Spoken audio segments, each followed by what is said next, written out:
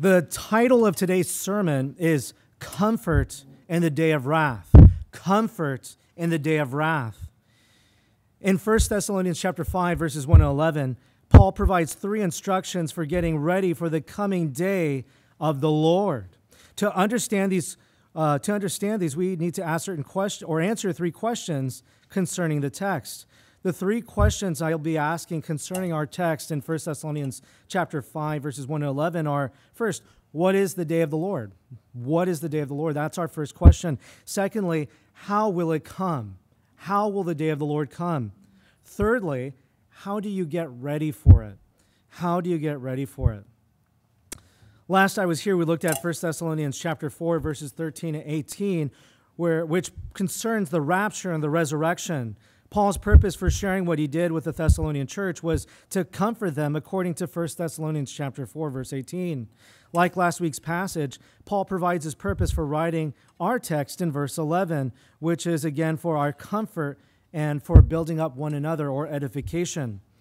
I emphasize the author's intent for writing so that we can avoid two primary pitfalls when people read passages like these concerning eschatology or the last times.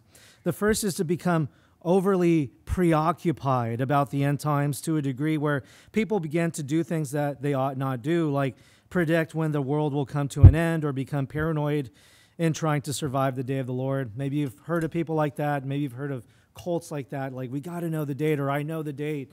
I remember I used to travel a lot. I used to be a military facility planner for the Navy, and I remember going throughout the United States, always seeing billboards, 2012. I don't know if you guys remember that. 2012, the end of the Lord, or maybe the Mayans ran out of ink. I don't know. We'll figure it out, Today's passage is important for two reasons. One, so we don't become like that.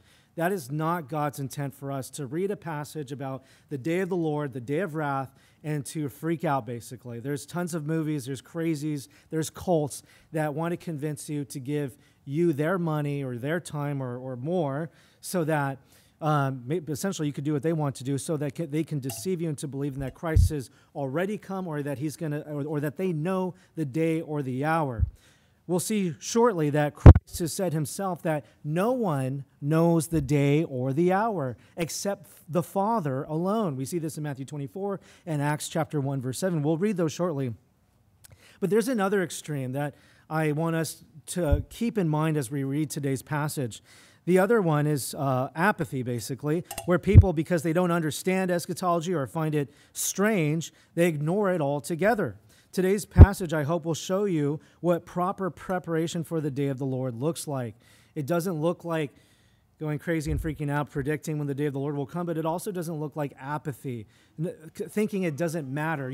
This subject that we're talking about, both last week and this week, and when we get into 2 Thessalonians, eschatology matters. It's sort of ignored a lot by a lot of Christians, and I understand, there's soteriology, the study of salvation, or ecclesiology, the study of the church, things that tend to affect us more in our everyday life. But Paul's purpose for writing is to show us that this applies to you now.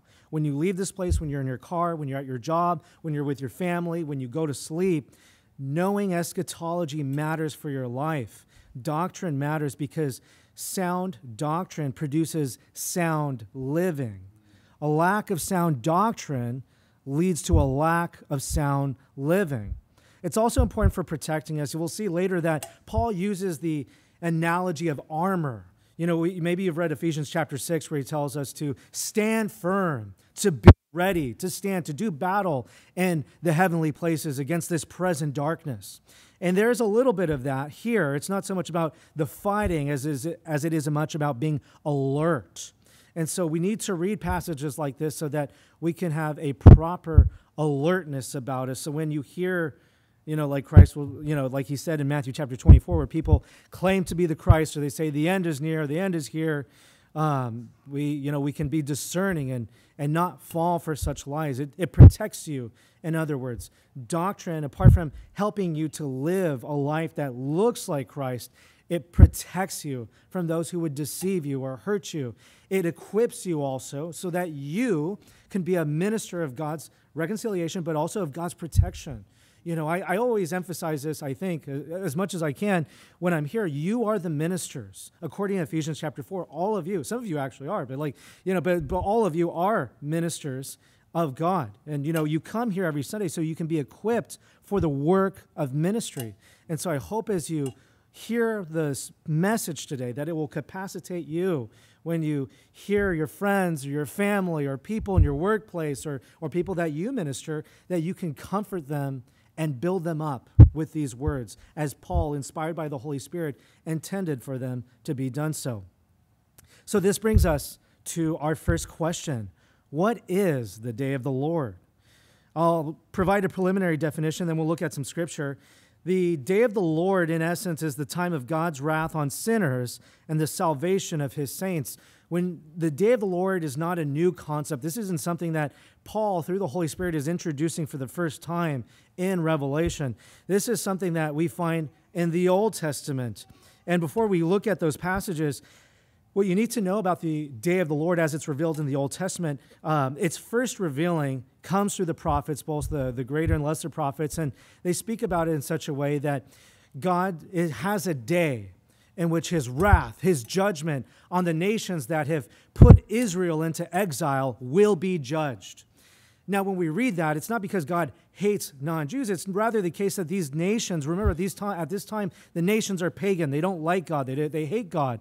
They mock Yahweh, the one true and living God.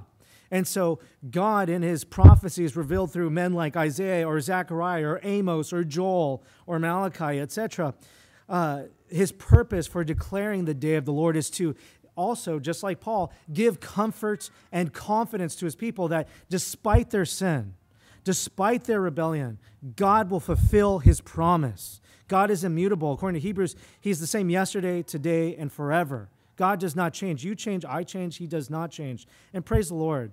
We change, and that's for the better because there's some things that aren't so great about you, and it's good that you change. Same for me. But God is perfect. He's holy. Everything about him is good and glorious, and that will never change. And so when we look at these texts in the Old Testament, we'll see that when the Lord speaks about the day of the Lord, he's speaking about the judgment and the wrath on these pagan nations for their persecution of his people, for their mockery of his name and of his people and his promises. And so when we come back to our text here in 1 Thessalonians chapter 5, Paul wants to connect that day with the hope that you and I have. Maybe some of you are Jewish and I just don't know, but for most of us, we're probably thoroughly Gentile. But the point of today's passage is to tell you this, that you too, this day of the Lord, should give you comfort, regardless of your ethnicity.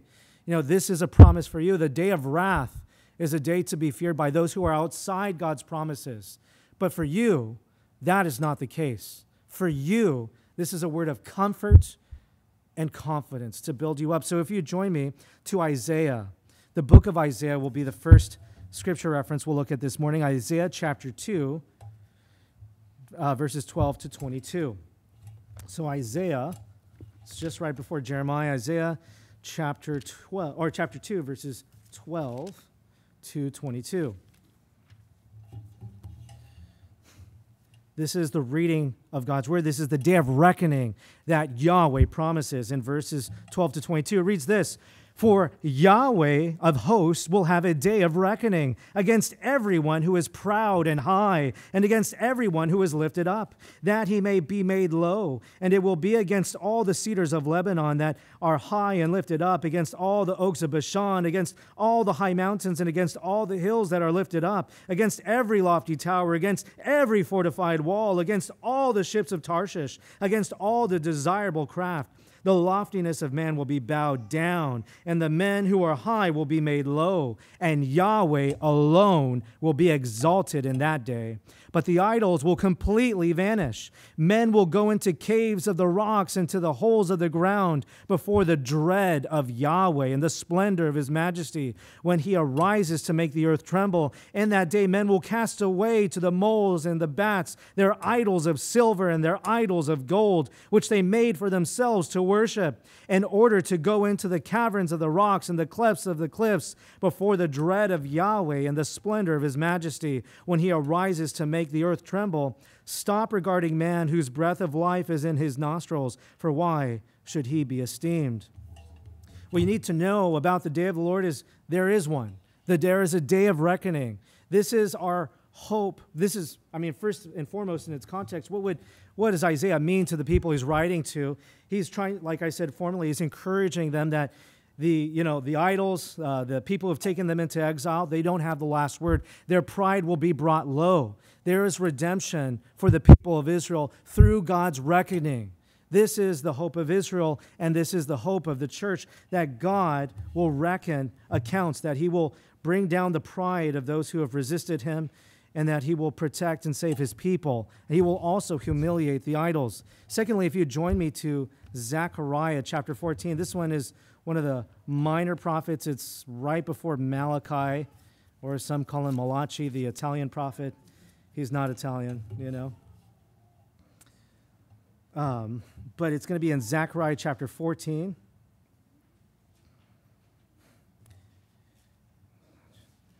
We're going to read verses 1 to 8. This is just some of what is written concerning the day of the Lord in the Old Testament. It reads this: Behold, a day is coming for Yahweh when the spoil taken from you will be divided among you. Indeed, I will gather all the nations against Jerusalem to battle, and the city will be captured, the houses plundered, the women ravished, and half of the city will go forth in exile, but those left of the people will not be cut off from the city. Then Yahweh will go forth and fight against those nations as the day when he fights on a day of battle. In that day his feet will stand on the Mount of Olives, which is in the front of Jerusalem on the east, and the Mount of Olives will be split in its middle from east to west by a very large valley, so that half the mountain will move toward the north and the other half toward the south. And you will flee by the valley of my mountains, for the valley of the mountains will reach to Azel. Indeed, you will flee just as you fled before the earthquake in the days of Uzziah, king of Judah. Then Yahweh my God will come, and all the holy ones with him.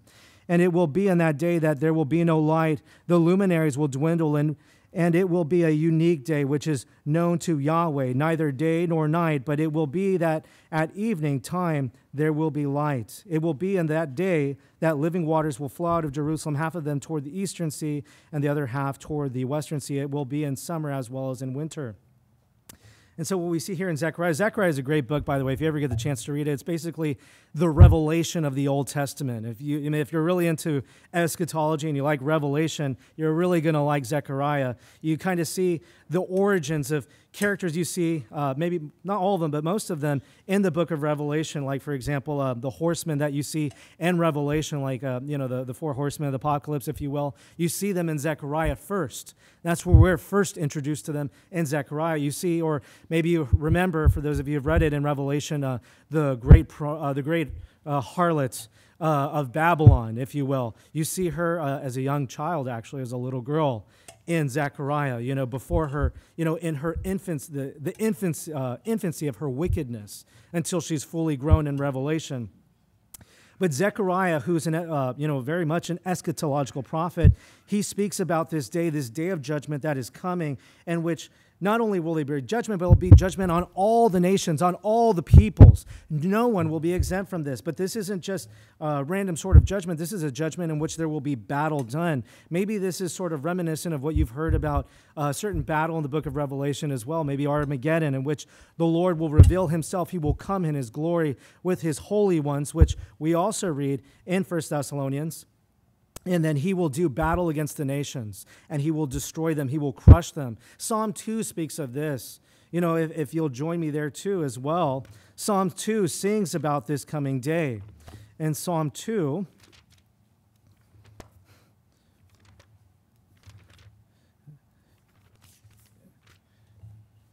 the first part, we won't read all of it, but we'll read some of it. But just to give a little context, Psalm 2 sings about this coming day. It says this in verse 1 in Psalm 2, "Why do the nations rage and the peoples meditate on a vain thing? The kings of the earth take their stand and the rulers take counsel together against Yahweh and against his anointed, saying, let us tear their fetters apart and cast away their cords from us. He who sits in the heavens laughs. The Lord mocks them. Then he speaks to them in his anger and terrifies them in his fury, saying, but as for me, I have installed my king upon Zion, my holy mountain. I will surely tell of the decree of Yahweh. He said to me, you are my son, today I begotten you. Ask of me, and I will surely give the nations as your inheritance and the ends of the earth as your possession. You shall break them with a rod of iron. You shall shatter them like a potter's vessel. So now, O kings, show insight. Take warning, O judges of the earth. Serve Yahweh with fear and rejoice with trembling. Kiss the Son, lest he become angry and you perish in the way. For his wrath may soon be kindled. How blessed are all who take refuge in him. So what's the connection between Psalm 2 and Zechariah 14? Zechariah 14, there will be battle between the nations and Yahweh, and God will defeat them. He will subdue them. I know we went to Psalm 2. We'll come right back to that. But Zechariah chapter 14, verse 4, it says he's going to, in that day, his feet will stand on the Mount of Olives, which is in the front of Jerusalem on the east, and the Mount of Olives will be split in its middle from east to west by a very large valley, so that the half of the mountain will move toward the north and the other half toward the south. This is, and I have to say this with a slight caveat. There's still more I have to learn in this particular passage, but what I learned in my own studies about the Mount of Olives, this is sort of significant that the Lord, when he returns, he will come back on the Mount of Olives. In Jewish history, the Mount of Olives is a place of retreat. It's a place of loss. It's a place where when the Jews lost the battle, this is the direction they would go. This is the place they would flee to because they lost. They failed. They did not make it. And so when Christ comes back, he comes precisely to the place where the Jews flee in failure, to the place they lose. This is where Christ comes back to take his stand against the nations, to give them victory. And that place, the Mount of Olives, the place of their failure, their defeat, will be torn in two as far as east is from west. Maybe you've heard songs about that, talking about Christ's love for you on the cross, and that's true. He does love you as far as east is from west. That's also in Isaiah. But here, there's sort of a similar connotation happening here, that the defeat, the failure of God's people will be no more because God cannot defeat it. He is undefeated. He is the Lord invincible. This is the God we serve. This is Yahweh. This is Christ, our King. And so when we sing about it in Psalm 2, when David, filled with the Holy Spirit, writes Psalm 2, we see that the nations will rage against God. They will rebel against him. And God's response to that is to mock them, to laugh at them, because there is no hope for them. In fact, he will be sending them his anointed, the Lord, the chosen one. The chosen one, by the way, if you've ever wondered, why do we call Christ what he is, or where do we find Christ in the Old Testament? I don't see the word Messiah. Whenever you see the word anointed in the Old Testament, the Hebrew word for that is Mashiach, which means the chosen one or anointed. And so the word Mashiach is where we get our English variant, the Messiah. Mashiach in Greek is Christos, or what we say in English, the Christ. So if you've ever been looking for the Messiah in the Old Testament, where is he? Here he is in Psalm 2. The Christ, none other than Jesus Christ, the chosen one. He is the one who's going to subdue these nations. And so what is the right response of the kings in verses 10 to 12 in Psalm chapter 2? It says this again, so now, O kings, show insight, take warning. In other words, watch out. If you're smart, if you know better, O judges of the earth, serve Yahweh with fear and rejoice with trembling. Now is your time, O kings or judges. Now is the time to fear Yahweh. Now is the time to rejoice with trembling. And verse 12, kiss the Son, lest he become angry. This is to say to the kings of the earth, those who are in positions of power and authority, they should bow the knee. They should kiss the Son to recognize his authority. His authority is greater than theirs. This is a word to our own governor, Gavin Newsom, or Joe Biden, or Kamala Harris, or even Donald Trump, or whoever is out, the European Union, the Klaus Schwab, whoever, Dave Soros, this is the time for you and I and them to repent, to kiss the ring. Because ultimately, regardless of what you hear on podcasts or the news, hey, you will own nothing, you'll be happy, this is the New World Order. And yes, all those things may indeed occur, but even they will not have the last word. Klaus Schwab, Bill Gates, I don't know, whoever else is out there, I don't know, all the crazies, they will not have the last word. They will not win. God is victorious. His Messiah, His anointed one, will win. This is your God, if you are a Christian. This is your God who you are waiting for. The God who gives you comfort and confidence in the midst of high rents and crazy elections and, Antifa or BLM or other crazy crises and stuff. This is the God you and I are waiting for. He is a great God and a glorious God. If He is not your God, this is the God who will judge you. This is the God who will crush you under His feet, under His might, if you don't know Him. And I would exhort you, and I say this often because we have a lot of children, just because your parent is a Christian doesn't make you a Christian. Or, maybe your child is a Christian, but that doesn't make you a Christian either. You may have grown up going to church, but that doesn't make you reconciled to God. You need to be reconciled to Him. I exhort you, I urge you, be reconciled to Him, because if not, the day of the Lord is not a day of comfort or edification for you. It is to tear you down. It is to stress you out. There is no hope for you in this life and in this world if Jesus is not your Lord, if you have not been reconciled. And I would say this too, if He is not your Lord, He is neither your Savior. This is to say, if Jesus has saved you, if you've really been saved by Christ, that means He is also your Lord. We can call God Father and friend, and He tells us to do that. He is your Father if you are a Christian. There are no fatherless in the household of God. There are no orphans.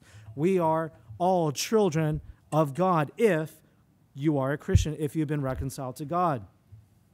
But if you are not, if He is not your Lord, that is to say, if you see what God's Word says and it doesn't change your life, there is no transformation, there's no different living in your life that corresponds and conforms to the Word of God, Christ, God, is not your Father. According to the Word, your father is Satan. You belong to the world, which is to say you will be with these nations who will rise up against Yahweh, and you will be crushed with them. But this is to bring us back to our text. Now we know the day of the Lord. It's a great and glorious day where God will wreak havoc and reckon against those who have persecuted His people, who have caused suffering upon them. But for those who are in Christ, this is such a comforting day because, maybe you can join me here too in Romans chapter 13. And Romans chapter 13, I want to show you why this day matters to you and me. Like, what's its purpose, basically?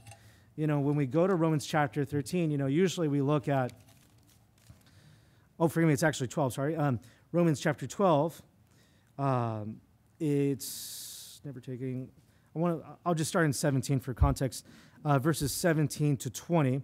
So this is Romans chapter 12, verses 17 to 20. It reads this: never paying back evil for evil to anyone, respecting what is good in the sight of all men, if possible, so far as it depends on you, being at peace with all men, never taking your own revenge, beloved. Instead, leave room for the wrath of God. For it is written, vengeance is mine. I will repay, says the Lord. But if your enemy is hungry, feed him, and if he is thirsty, give him a drink, for in so doing you will heap burning coals on his head. So why are we looking at this? This is to say, in Romans chapter 12, it's about Christian living. It's about, as far as it depends on you, you make it all the efforts you can to live at peace with all men, knowing not to take vengeance for yourself, according to verse 19. How come? What happens when someone cuts you off? You almost get in a car accident. You have a family member who's wronged you, or maybe you got fired wrongly at a job. I don't know. You could just, the list can go on and on. Who's going to make things right? Or we can even think of even worse and terrible things. People, being abandoned by their own government in North Carolina to die. A terrible death at the Hurricane Helen over there. Or you might think about the little children who are aborted almost on a daily basis in this country and around the world. Who is going to give them justice? Where is justice for them? Well, are we to go marching out in the street and demand it from our government? No, we're not. It's not to say that we don't hold government accountable, but it is to say we don't seek justice the way the world seeks justice. They do that because they have no hope. They have nothing to look forward to, and so that is why they demand it now, and they wreak havoc on everyone else, unfortunately. Our hope is in the coming of Christ, the day of the Lord. Our hope, we know we don't have a need or necessity to be vengeful, to take revenge into our own hands, because a day is coming when justice, the justice that was not given to you, will be done. The justice that was denied you, that was never given to you, or that was ignored, it will come in the day of the Lord. So trust him. Look forward to that. Let it comfort you. If there's pain in your life, if you've been wronged by someone in your past, or who knows, maybe someday in your future, I don't know. I want you to look forward to this. And more importantly, God wants you to look forward to this. You know, all scriptures God breathed according to 2 Timothy 2:16, and it's useful and, you know, for teaching, rebuking, instructing the man of God so that he may be complete for every good work. This is to say, if you're going to be complete for the work of ministry, for every good work that God has predestined for you to do, according to Ephesians chapter 2, verse 10, you need to know about this because it gives you hope. When people do wrong to you, when they do bad to you, look forward to this day. And it's not that we're looking for, yeah, God's going to get them. You know, not at all, you know. We want them to be reconciled to God. But it is to say justice will be done. He will not let you go unavenged. He cares. You may not even care. And this is the reason why it matters too. The reason why we don't avenge ourselves is because we don't do justice the right way all the time. You know, our tendency is to be too vengeful, to be too angry, or sometimes not even enough. God is perfect. He knows the right amount of justice to deal that you can't because maybe you're too spiteful or not, or you don't care enough. Maybe you're apathetic. And so the justice that comes from God is perfect. And so the day of the Lord, its purpose is to give us hope that you don't have to take your own vengeance. God will take care of that. He will establish his justice in the land. The last thing I want us to see is its connection to Christ coming. If you'll join me to 1 Corinthians chapter 1, verse 8, that's just a book over from Romans, 1 Corinthians chapter 1, verse 8. And we're going to see some more passages here, but I'll just show you one for now.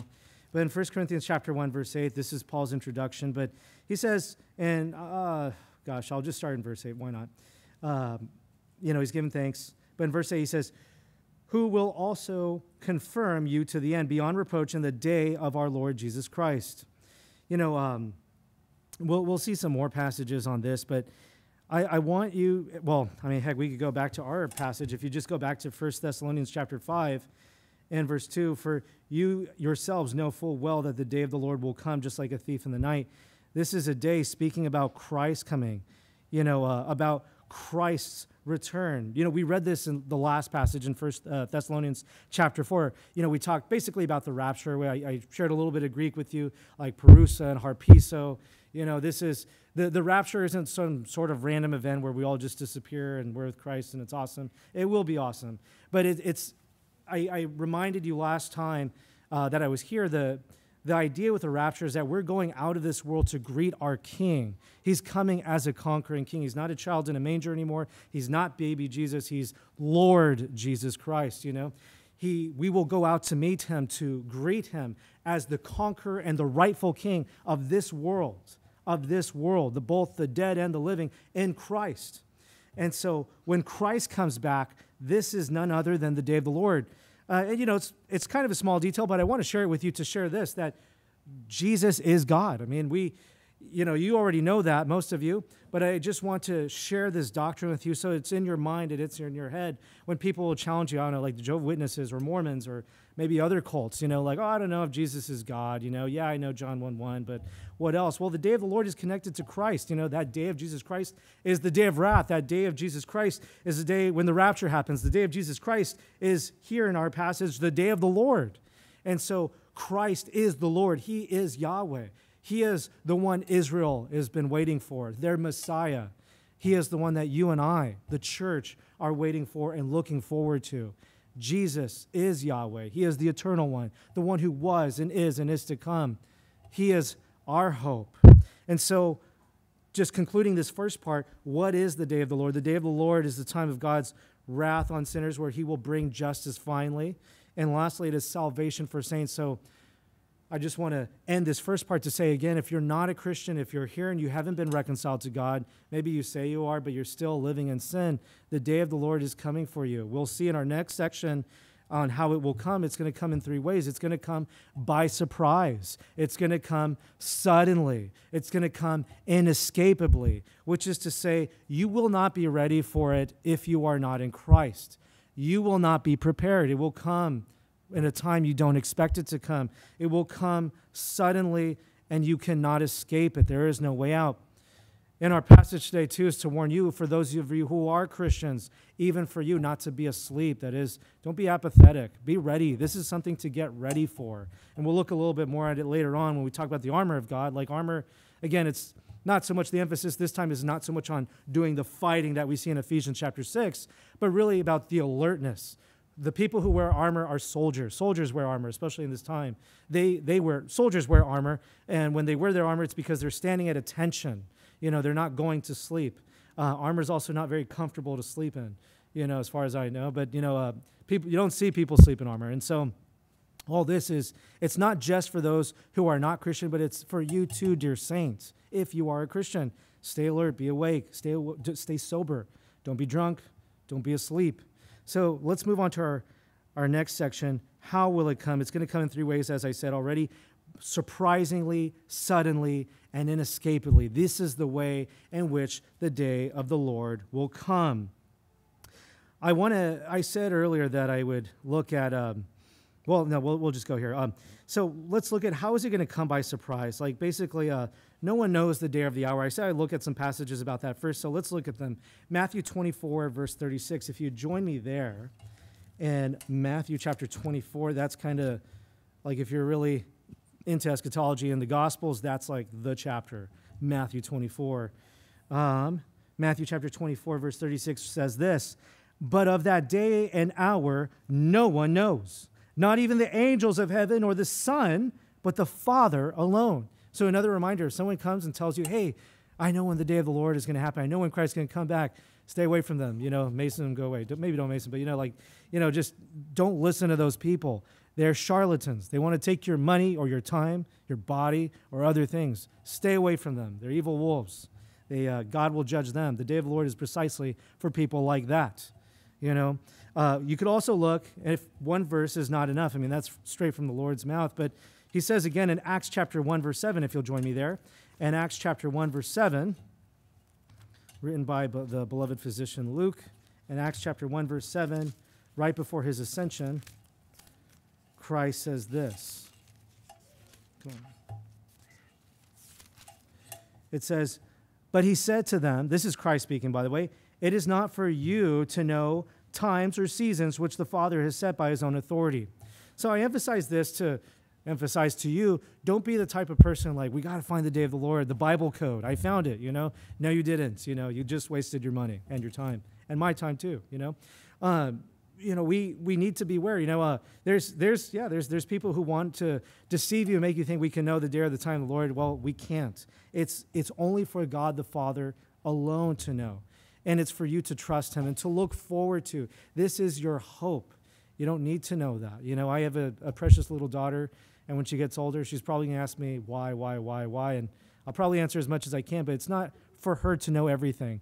We're going to eat. You don't need to know what we're going to eat, but there's going to be food on the table.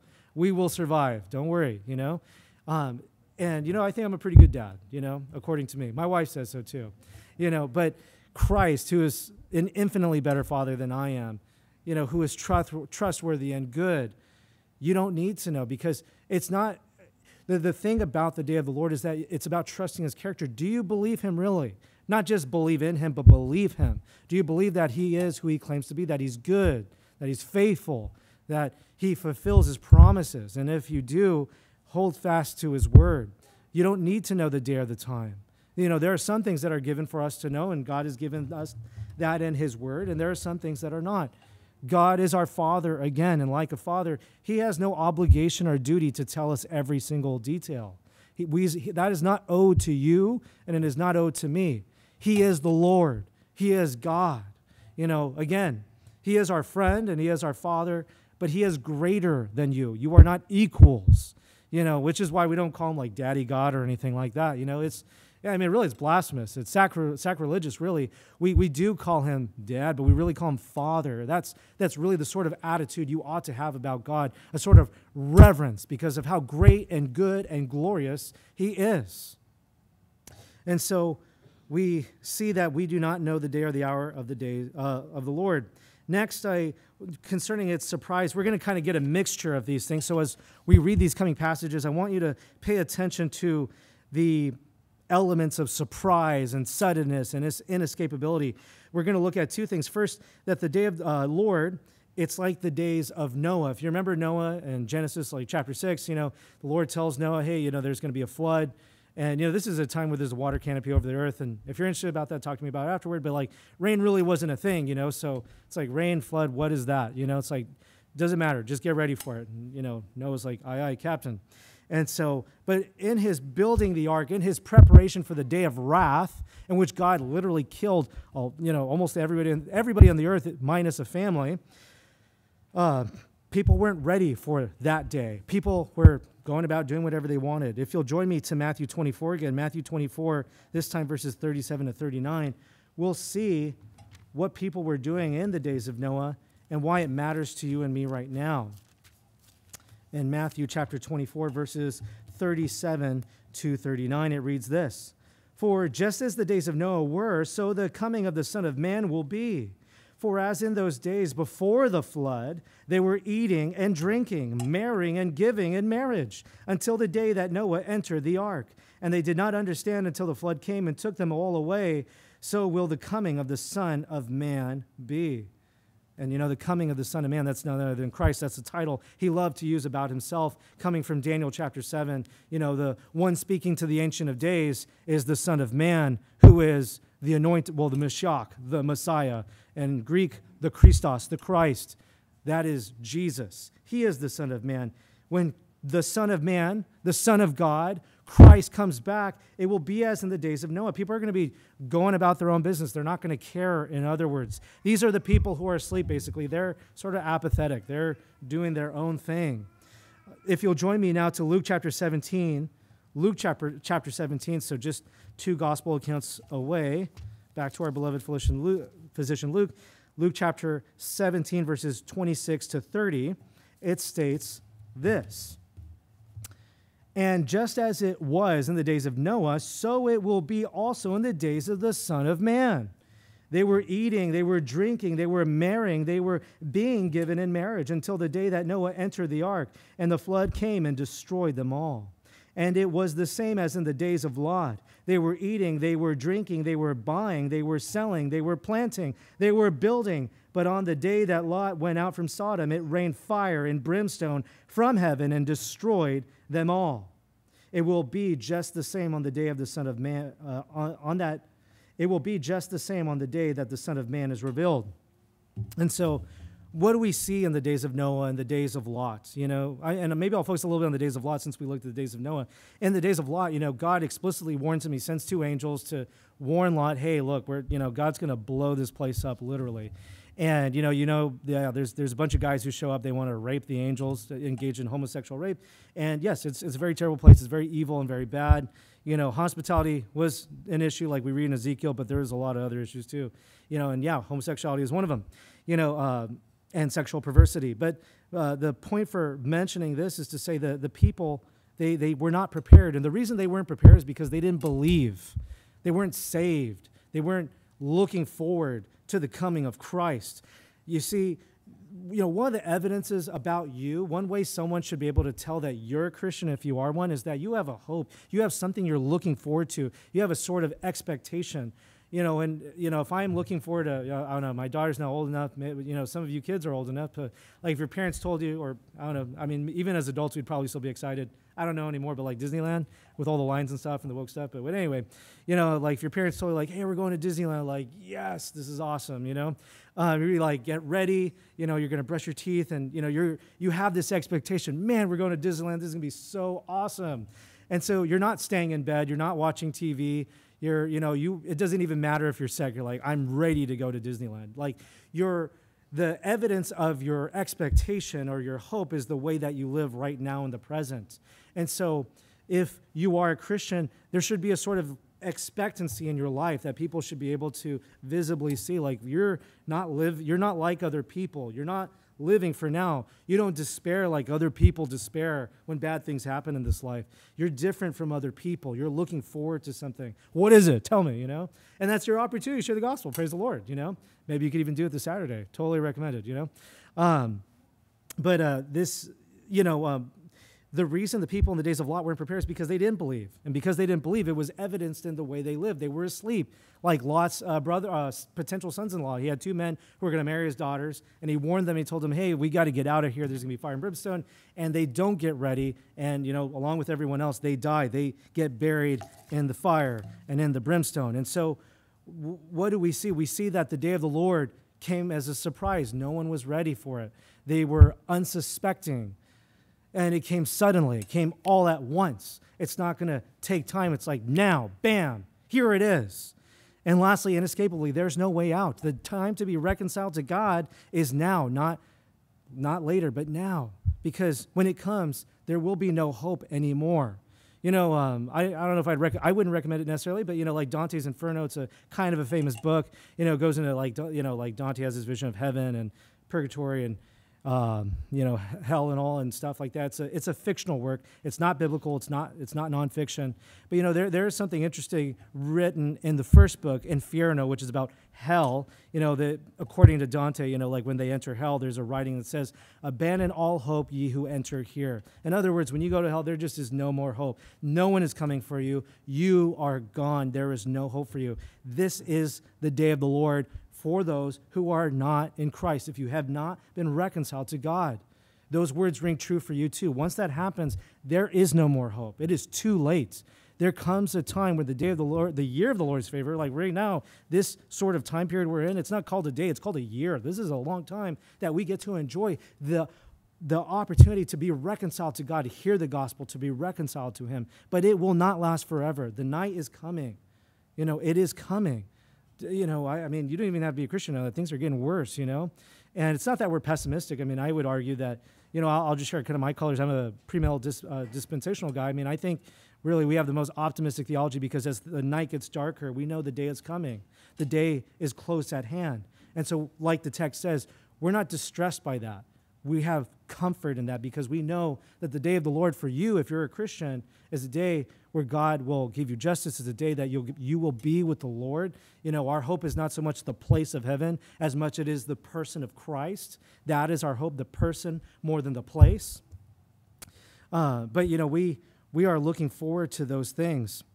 And so I hope in looking at those passages, you can see that the day of the Lord is going to come by surprise, and it's going to come suddenly and inescapably. And before we just leave that, I just want to read our text one more time in verses 2 to 3. This is 1 Thessalonians chapter 5, verses 2 and 3. It says, for you yourselves know full well that the day of the Lord will come just like a thief in the night. Christ often described his own coming as like a thief in the night. We'll come back to it later, but it's in Matthew 24 for those of you who are looking into the text. Verse 3, while they are saying peace and safety, again, like the people in the days of Noah or the people in the days of Lot, they don't have any expectation of the day of the Lord. Hey, peace, safety, everything's okay. It's cool. It's good, man. Then destruction will come upon them suddenly, like labor pains upon a woman who is pregnant, and they will never escape. The analogy of a woman in pregnancy who is going to give labor is given. Not all pregnancies are necessarily immediate, but when it's time to give birth to baby, it's time to go. I don't know that, but my wife does. And we, when the baby can't, it's like, hey, it's time to go to the hospital. This is happening now, or I think it's going to happen. And so this is how the day of the Lord will be. And lastly, I want to say one last thing before we get into, now what do you and I do about it? There's a sort of doctrine taught by our government, that, we need to save the planet. And don't get me wrong, we want to be good stewards of this planet. God created us in Genesis chapter 1 to steward this planet, to take care of it. You might even hear some people from certain seminaries, particularly the Southern Baptist Convention, saying that we need to do with this thing called creation care. And I bring this to your attention because I want you to be informed. In the same way Paul wanted his people to be informed and not ignorant, I share this with you so that you too will be informed when you hear people talk about creation care or carbon credits and all this stuff, it's come to my attention, even as I was preparing for this sermon, that, other seminarians and other seminaries, they're preaching from the pulpit, hey, you need to engage in creation care, which means you need to spend your hard-earned money and buy carbon credits so we can save the planet.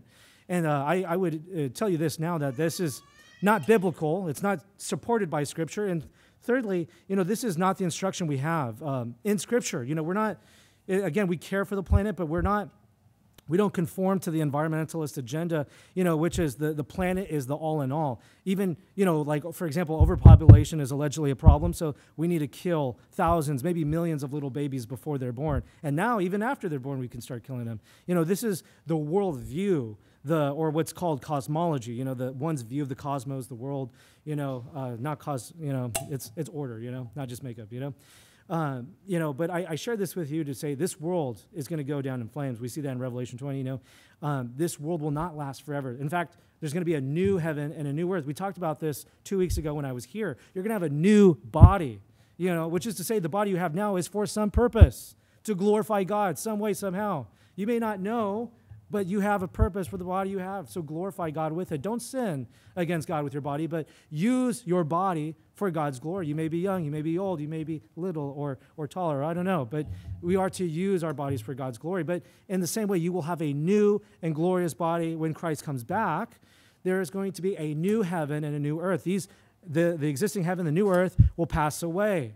And they must pass away because this earth is tainted by our sin. You see, when man was created, he has a relationship with the earth. And because man sinned, this world was tainted by sin. A new earth will be provided that is no longer tainted by sin. And there will be a new man who is not tainted by sin too, you and I, because we've been saved by the second and better Adam, which is none other than Christ himself. And so now we come to the second part is, how do we prepare? This is verses 4 to 10. I'll go ahead and read it here, verses 4 to 10. But you, brothers, are not in darkness, that the day would overtake you like a thief. For you are all sons of light and sons of day. We are not of night nor of darkness. So then let us not sleep as others do, but let us be awake and sober. For those who sleep, sleep at night, and those who get drunk at night. But since we are of the day, let us be sober, having put on the breastplate of faith and love, and as a helmet the hope of salvation. For God has not appointed us for wrath, but for obtaining salvation through our Lord Jesus Christ, who died for us, so that whether we are awake or asleep, we will live together with him. So, just taking this verse by verse, but so maybe you've noticed something in our passage. Going back to verse 3, he speaks about they, and here he's speaking about you or we. There's a contrast here. So the people in verses 2 and 3 are the they. This is those who are not saved, those who are unprepared, unsuspecting for the day of the Lord. The we or the you are for those who are in Christ. Now, this is for you. If you are a Christian, what do you do about it? Do you stress out? Do you try to find out what day the Lord is coming? No, by no means. Instead, you are not in darkness, that the day would overtake you like a thief. In other words, of all people, if you are a Christian, the day of the Lord should not come as a surprise to you if your hope is in Christ. If you're one who has a life expectant, life looking forward to Christ to come, this should not come as a surprise to you. But the implication is, for some of you, it might come as a surprise. And again, Christians sometimes do bad things, and it's a terrible thing. They do bad things. And heaven forbid any of you should be caught off guard or your pants down or something terrible, bad things, people do bad things, Christians do bad things. Don't be one of them. Be ready. Be looking forward to Christ your King. So going back to verse 4 or 5, for you all, so you're not in the darkness that the day would overtake you like a thief. So in other words, though you don't know the day or the hour or the time, this time should not come like a thief to you. You shouldn't be caught off guard by this if your hope is in Christ.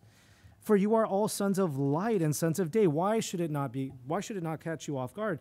It's because of who you are. If you are a son of the light, the son of day, not living in the night, not living in the darkness. Verse 6, so then let us not sleep as others do, but let us be awake and sober. So this brings us to our 3 instructions, which are basically don't sleep, stay awake, and stay sober. What does he mean by this? So looking at 6 and 7, he says, so then let us not sleep as others do, but let us be awake and sober. For those who sleep, sleep at night, and those who get drunk at night. So to be asleep is essentially to be apathetic, not care. Like when you sleep usually at the end of the day. Hey, everything's done. I've done what I had to do, or at least I don't care about it. I'm done for the day. I'm just going to bed. There are people who live their life this way, who, I got nothing to do in this world except live for now, live for the pleasures, the delights of this world. And so they sleep. They don't care. And so Paul's instruction to you is don't be one who is apathetic, sorry? Don't be one who is apathetic. Don't be one who doesn't care about the coming of Christ. There are Christians who, the thought of the coming of Christ just sounds too complicated, too strange, too weird, and so they ignore it. That is not to be the case for you. Sound doctrine is essential for sound living. You need to know what the Bible says to live what it says. And so don't be apathetic. Next, stay awake. This is, stay awake. Verse 7, for those who sleep at night, and those who get drunk at night. But since we are of the day, let us be sober, having put on the breastplate of faith and love, and as a helmet, the hope of salvation. In other words, don't get comfortable with this world. Maybe you've met people who call themselves carnal Christians, which is really an oxymoron. There's no real such thing. If there's a quote-unquote carnal Christian, I would wager to you that this is no such thing. There is no such thing as a carnal Christian. A Christian who is comfortable in this world does not have heaven as their home, because this is their home. And for them, this will be the closest to heaven they'll ever be. And that's a terrifying thought. Don't be such a person. You must not be comfortable in this world. And that's why, again, Paul uses the analogy of armor. Not so much in the sense of fighting like in Ephesians chapter 6, but in the sense of be at attention, be awake, be alert. Armor is not comfortable to roll around and sleep in the bed sheets, because that's not what it's for. It's so you can stand at attention, be ready. You're on a mission, Christian. You have something to do. So be awake. Lastly, stay sober. That is, don't get drunk, don't be distracted. Those who get drunk, they're Christians who get distracted with the things of the world. The analogy of being drunk is to communicate, don't be intoxicated with this world. Not thinking soberly or rightly about the things to come. We get distracted, about hey, I can't go to church because the game's on, I got to watch the game, or, I was going to go to church, but Disneyland, I don't know. And so don't be one who's drunk, or in other words, distracted, intoxicated with this world. And lastly, I want to bring us to how do we persevere? So we looked at the nature of the day of the Lord. It's going to come surprisingly, suddenly, and inescapably. How do you prepare for it? By not sleeping. In other words, don't be apathetic. Eschatology has to matter to you if you are a Christian. Sound doctrine is essential for sound living. Also stay awake. Don't get comfortable in this world. The armor of God isn't so you can go to bed. It's so you can be ready. The instruction in Ephesians chapter 6 is stand firm, stand. It's stated 3 times for emphasis. And lastly, stay sober. Don't get drunk or intoxicated. Don't be distracted. Be focused, in other words. Have your focus on Christ. Have your focus on Christ. So lastly, how do we persevere? Paul is preaching. Why would this message matter? He's preaching to people who've been persecuted, like we've read before in Acts chapter 17. The Jews, and later on even the Gentiles, were persecuting their own countrymen, Christian Thessalonians. And so why does Paul share what he shares? He shares it so that they can be comforted and so that they can be edified, so that they can endure. They can endure the suffering that's coming. Who knows what the future holds for us, dear saints? We're living in a kind of gnarly time. Election years here. There's a hurricane that's really devastated thousands of Americans on the East Coast. There's talks of riots, wars, all sorts of crazy stuff. Is it the case that we should stress and worry about these things? By no means. Instead, or is it also the case that we should just ignore it, like, hey, that doesn't matter, we're going to be with Christ, so it doesn't matter what's going on, Hurricane Helene or whatever? Well, no, it does matter. It really does matter. But to say we don't think about these things the way the world thinks about them. We don't despair the way the world despairs. Instead, we're comforted with the knowledge that Christ will give justice to us for the justice that was denied to us. We have comfort knowing that this life is not the end. We have comfort knowing that the day of the Lord and his wrath is not for you if you are in Christ, because that wrath was paid on the cross. Where I mentioned Zechariah chapter 14 earlier, where when Christ comes back, he's going to plant his feet on the Mount of Olives, the place where the Jews have time after time been defeated and humiliated by their enemies. Christ will defeat essentially. He's going to defeat failure. That's what he said. That's the message being communicated in Zechariah chapter 14 when he plants his feet on that place and shreds it apart from east to west to say, there will be no more defeat. There will be no more conquering of my people. No more. I am the victor. Not me, but he is God. He is Yahweh. This is the God we are waiting for. This is the God we're looking forward to. And I would exhort you, comfort one another, looking forward to him. Edify each other. When you suffer, when you're persecuted wrongly, when you're denied justice, when you see terrible things happening in our own times with the election or whatever happens after that, comfort one another with these words. This is not the end. Christ will make things right. If the election gets stolen, which we don't hope, but even then, Christ will make things right. And we're not ultimately looking forward to an elected official. We're looking forward to a monarch, a king, the King of Kings. And so that is today's sermon. Would you join me in prayer? Dear Heavenly Father God, Lord, Christ Almighty, Yahweh, the Eternal One, the one who was, is, and is to come. God, I pray, Lord, thank you for your word, first and foremost, God, that we're not left alone in this world like orphans with no direction, no knowledge of what we are to do. You haven't left us in darkness or in ignorance, God, but you've given us light, the light of your word, God, so that we could be sanctified and so we could have light to share in this world, God. And if by your means to even save your elect, God, through your power and not our own, God, like I mentioned in John 15:5 earlier, Lord, apart from you, we can do nothing, God, even prepare for the day of the Lord. So, God, how are we to prepare for this calamitous day, this time that is approaching, God? We are to do so by abiding in you, by remaining awake, staying sober, not sleeping, God. Would you help the people who have heard this message to care about what your word says, Lord, to know that they cannot live they will not have sound living without sound doctrine. They need to know this. The Thessalonians, who were an amazing church, an exemplary church, Paul tells them that they needed to know this too, God, so that they could be comforted and edified. And so I know a church like Grace Community Church Long Beach, these loving, beloved people that you love, that you live for and died for, they need to know this too, God. Lord, would you prepare our hearts, God, as we leave this place, as we fellowship, and as we go about our business, God. Help us to be busy, not as busybodies, but to be busy doing your business, God, to be doing the things that honor your name. Help us to be those who, when people look at the people in this church, that they would know these are people with expectancy, people who have a hope. When bad things happen or their loved ones pass away, they don't despair like others despair. It's not to say that we don't get hurt or we don't cry or we don't feel pain, but we don't despair the way the world despairs. We have hope in you. So help us look up and look forward to you. For the day of the Lord is our day of salvation. In Jesus' name we pray. Amen. Amen. God bless you.